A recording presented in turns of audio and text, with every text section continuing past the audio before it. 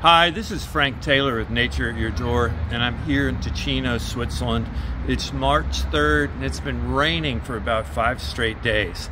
And today the sun came out, and look what else came out.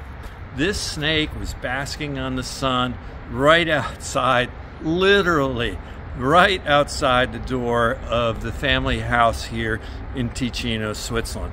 Today's episode is going to be about this particular species of snake that you can find in southern Switzerland and northern Italy. So stay tuned.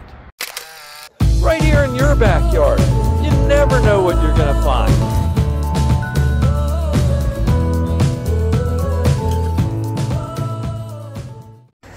I was excited to find this particular snake.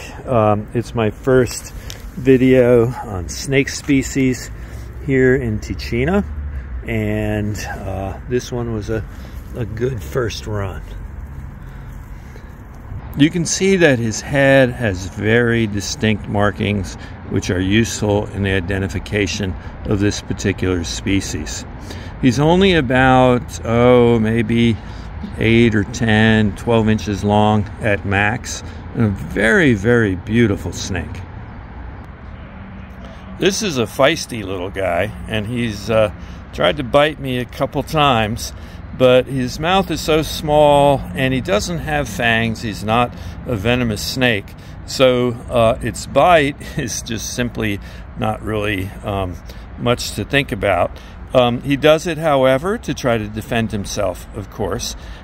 He doesn't have teeth, but he does have a bony palate, which he'll use to hang on to his prey.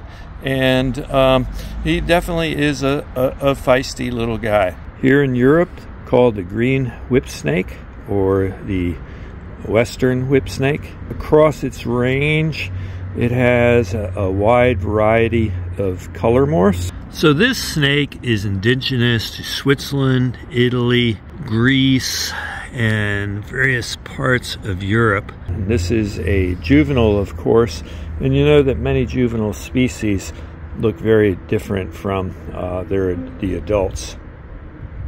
These snakes are non-venomous, but like the garter snake, recently it's been discovered they have a set of modified rear-facing fangs and mild venom in the saliva, which is probably used to subdue their invertebrate prey, like wiggly lizards. Here, all around the house, in fact, I probably saw 6 or 7 lizards just after I found this snake, and I'm sure that these lizards, which are the Italian wall lizard, make up a big part of its diet. They will also eat small mice and rodents as well, and perhaps some bird eggs if they have access to them. So I actually first observed this snake. It was on the roof of this cantina door right near our back door. Nature at your door again strikes again. And later on he moved down into the grass over here, and this is where I'm going to leave him. So this snake is native here to Ticino, Switzerland. It's locally called El Biacco in Italian, and it is a Colubridae. It's in the Colubridae group of constrictors, which is one of the largest groups of snakes in the world, with some 200 plus species in the grouping. Snakes like this that are known as whip snakes are called whip snakes because they're often long and thin, and the way their scales line up, it looks like the end of a braided whip. These snakes can be long too. This particular one has a black variant that can reach up to 60 inches long, particularly in its southern range, and it's known as El Biacco. I love that Italian name for it. So thank you for watching this episode of Nature at Your Door here on March 3rd, Switzerland, Canton of Ticino. I had this fantastic opportunity to see and observe close up this native species to this particular area. I'm going to be putting him back exactly where I found him, which was just outside the door here. Yeah, I think he was enjoying a little sun after all those days of rain. And remember, if you like what I do on this channel, please subscribe, give me a like, and leave me a comment. I love hearing from my viewers.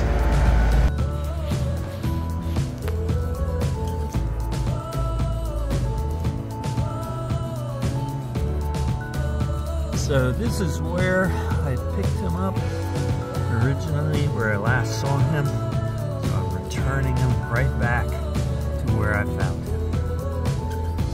And remember, I cover all things nature, from frogs, toads, snakes, turtles, the myriapoda, insects, trees, wildflowers, and fungi.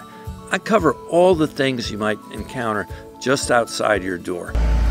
So thanks again for watching this episode of Nature at Your Door.